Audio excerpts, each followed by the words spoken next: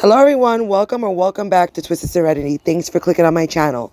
So today we're going out of the seasonal decor and I'm going to bring you guys some farmhouse decor. I really hope you guys enjoy. Now, if you like what you see, don't forget to like, share, and subscribe, and turn on that bell notification to be notified when I post my next video. So with that being said, sit back and relax or craft with me. Let's get started. Okay, you guys, so for our first one, I have two different shape bowls from Dollar Tree. These are like plastic bowls you guys could get in the wedding section. I'm going to paint them using some Waverly chalk paint in the color white. Now you guys could spray paint them, but I did want to paint it with the chalk paint because I like the texture that it gave me. It looked very farmhouse to me. It didn't give me that gloss type feel. So I do paint both of them, and then I have a little mini wood scrap piece of wood. I save all my scraps and I paint that as well. Now when everything is dried, I grab my Fabri-Tac glue and my hot glue as well, and I glue the wood piece onto the weird shape bowl. I'm gonna call it a weird shape bowl. That's what I'm gonna call it. And it fit perfectly. Then I grab our glue combination again, and then I'm gonna grab our round bowl and I'm gonna place it right on top of the wood shape, making sure that I get it right in the middle of the bowl. As you guys, I don't know if you guys could tell, but I'm making a little mini scale. I made scales before, but this one's different. I wanted to show you guys how I made this one. Now on cardstock, I printed out the image of the face of the scale, and I have this like little Tupperware container, and it has like a little tab, and I just cut that off. Now I go in with Mod Podge in the inner of the circle, and I am going to Mod Podge down the image of our scale, like the face of our scale. Now it's too white, so I grab some black acrylic paint and I'm going to paint around the border of the little face of the scale. I want to give it like that enamel look. Okay, so I want to glue it onto our scale, but it needs something to grip onto, so I just grabbed some craft sticks. I cut them down and I glue them on to the back of the container, and then I am going to glue it onto the face of the scale, because since it was like it had like indentation types in there, it wasn't going to grip well to the scale. That's why I added the craft sticks. Now it's time to dirty this thing up because it's too white, and I can't have too much stuff that's like too bright and white.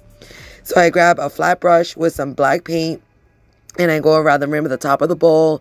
I go random places around the bottom bowl. I go on the wood piece, and I do the same thing. I do some dry brushing with antique wax, so I give it that enamel look with the black, and then I give it some distressing with the antique wax. And that is honestly it for this one, you guys. How stinking cute is this? I will link down the other scale that I made in the description box, because this one's a little bit different and I really love how this one came out. Let me know what you guys think. Okay, you guys, this one's so simple.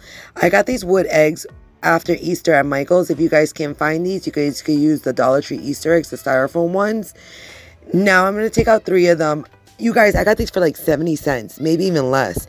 The only thing is that they don't stand, and I want them to stand. So I just grab the bottom of the egg with a piece of sandpaper, and I'm just going to sand down the bottom. And that's going to give me like, you know, it's going to indent it to make it standing. And I do this to 3 of the eggs.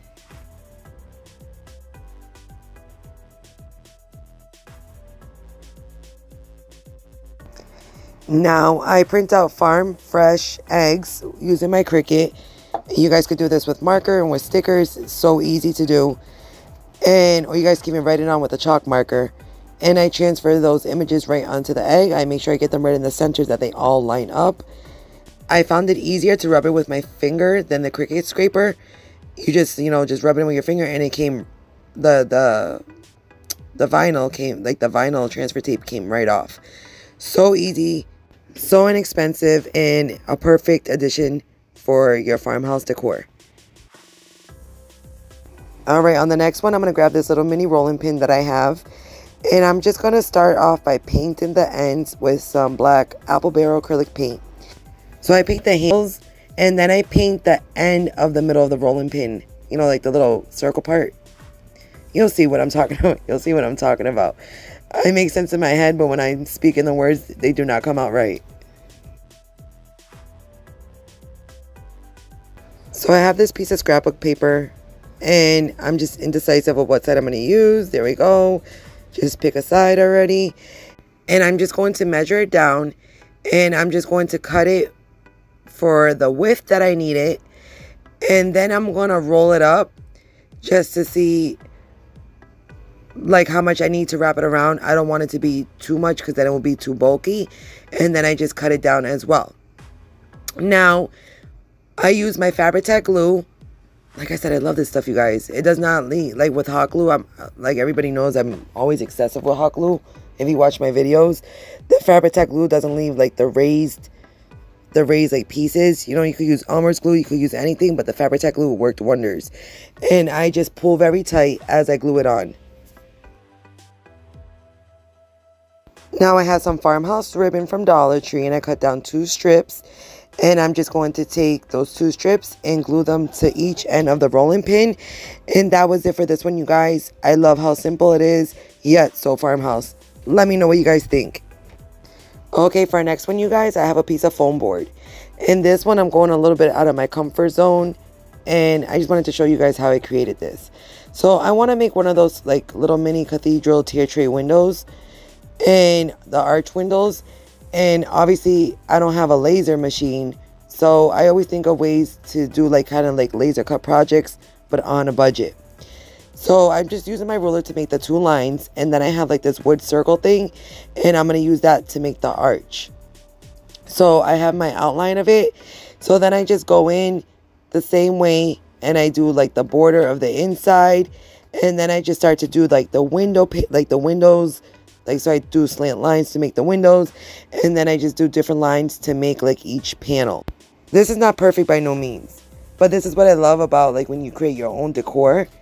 It just gives you like something that you're proud of and something like, wow, you created it. And that's what I love that I did with this, you guys. So I grabbed my hot knife, and this thing, it cuts like butter. Trust me, I have burned myself with this and like literally burned my skin off. And I'm just going to cut our, you know, the shape out, and I cut each little window out. And it looked, you guys, like a little mini cathedral window, and I love the way it came out. So once it was all cut out, I grabbed my nail file and just sand it down a little bit in between like each of the panels, because you guys know with foam board, it leaves like those little pieces like all hanging out of it. So once I have it sanded down, I grab my black acrylic paint, and I'm going to just paint this all in black. If you guys want to make this look like a wood stain one, you guys could paint it, you know, like with some brown paint. I just wanted to do it black because that's like the colors of like today's projects. So once it was painted black, I grabbed my chippy brush, and I grabbed some plaster chalk paint, and I do some distressing on it as well. Now to finish our little cathedral window and to give it something, like, you know, a little something something, I grabbed this like little floral ring thing and just made a circle out of it. And then I grabbed some boxwood, and I just glued the boxwood onto the little floral wire circle thing to make a little wreath. I topped it off with a little buffalo check or gingham print bow that I made, and then I glued on the wreath to the middle of our little cathedral window, and that was it, you guys. I love the way this came out, and I love that it's not perfect, but you could tell what it is. Let me know what you guys think. Okay, for our next one, you guys, I have this piece of muslin that I got from Walmart, and then I have this like cow head print thing, and this is just like off of Google Images. So I start off by cutting 2 of them out because I want to make like little mini stuffed pillows. So I line them up, and I grab my Fabri-Tac glue, and I glue them one on top of another, but I leave a little opening so I could put some stuffing inside there. Now I'm going to make 3 different kinds of them. You'll see how I designed them, but they're all going to be with the same muslin fabric.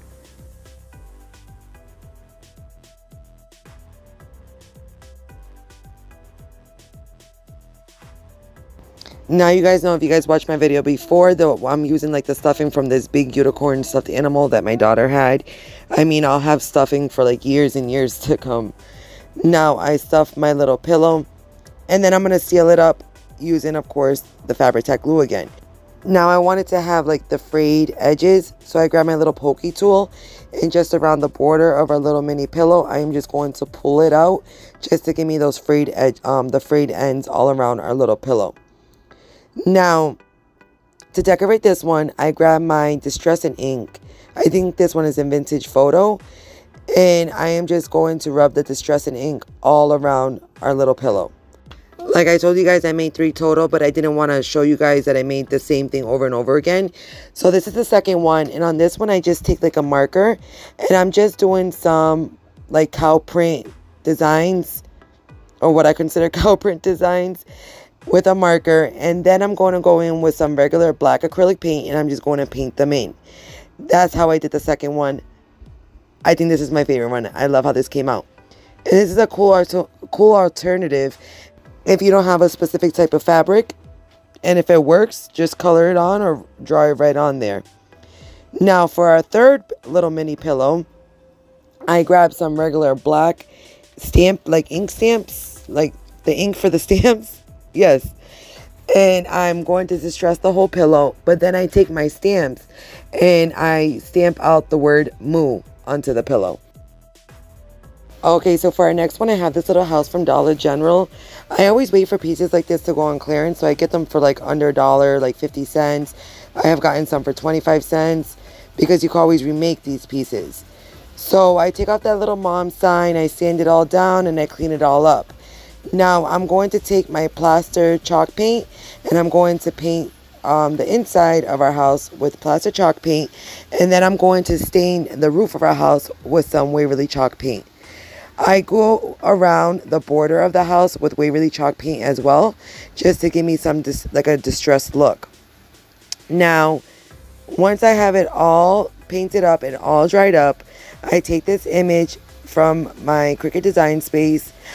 I'm sorry, this one's not from Cricut Design Space. I find images, or I'll make images and I'll glue them up. I'll let you guys know when I do get it on Cricut Design Space.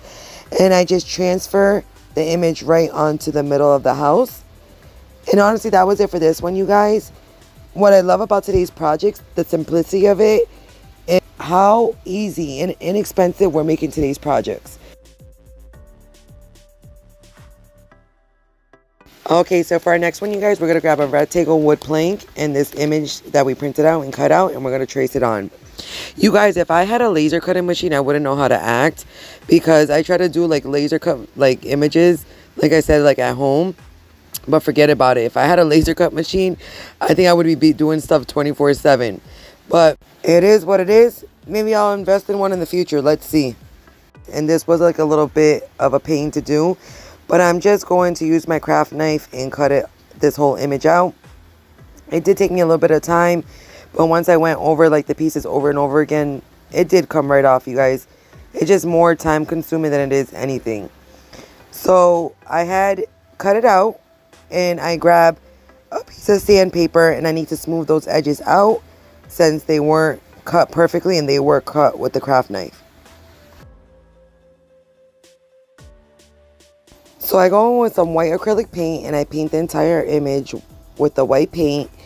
And then once I have it nice and dried, I grab a very thin paintbrush and I start to draw on, like, once again, I say what I consider some cow spots. Now, as you guys can see, we're making like a little milk jar. Now, I paint the border of the little milk jar as well, just to give it some more dimension and make it really, really pop. Now, I have some little mini wood letters, and I grab those little mini wood letters out and I paint them with some black paint, but then I distress them with some white paint just to give it like 2 contrasts of colors, just to make, like I said, everything's just to make it pop more, for it won't blend into the milk jar so much. Now, taking a ruler to line them up in my crazy gel, like my crazy gel, what is it, crazy glue gel. Oh Lord, my gel crazy glue, there we go. And these are perfect for like little pieces, and I glue them right on. And that is it for this one, you guys. How cute is this? Okay, on to the next one. I didn't even think this is considered DIY. It's more like of a makeover. I had got that, it was like a light up like cowl thing. There was like a little T LED light on the back of it. And I'm just going to sand all that paper off, and I'm going to clean it all up. And then I'm going to go in with some just regular black apple barrel paint, and I'm going to paint the entire thing. Now, obviously, once I had it painted, it was a little too, like, just plain for me. So I grab a very thin paintbrush with some white paint, and I do some stitching marks around it. And I left this one like this, you guys. How simple. Okay, so I had like this arrow piece from Dollar Tree. I think this had like another piece to attach to it, but I'm not even sure.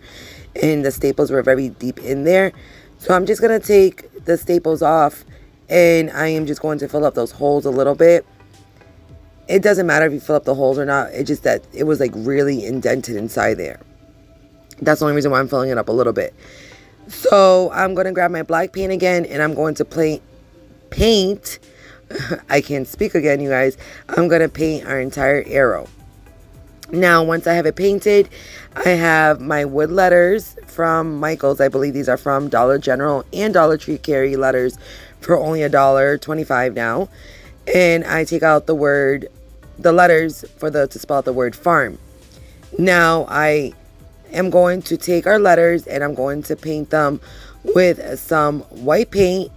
And then I'm going to take some antique wax, and I'm going to distress all around the letters, like I said, just to make the letters pop a little bit more. Then I take the letters and I glue them onto our little arrow, and that is it for this one, you guys. Like I said, today's projects are so simple, so easy. Anybody can make them. Let me know what you guys think of this. Another piece for our decor. Okay, on our last one, you guys, I'm grabbing some of this black and white twine, and these are all beads from Dollar Tree. I love that Dollar Tree carries beads now, and they're already painted, so you do not have to paint them. I just put a piece of tape at the end of the twine, and I'm just going to add the beads right on, string the beads right onto there, just going in the pattern black, white, black, brown, black, white, black, brown, back and forth until I get it the desired length.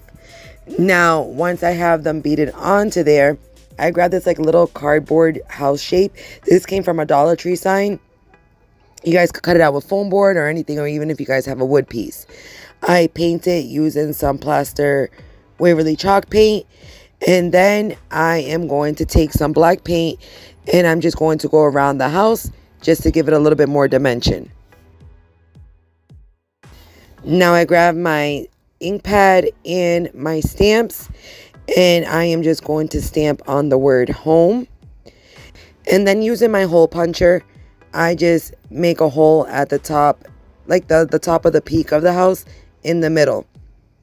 Now, that would be for one end of our wood bead garland. Now for the other end, I just made a tassel. I just showed you guys a little bit with some ribbons in it. And then I put the tassel on one end of our garland and our home sign at the other end of the garland. And then just to top it all off, I just made a little bow, and I attached it to one of the ends where the house is at. And that was it for this one, you guys. How cute is this?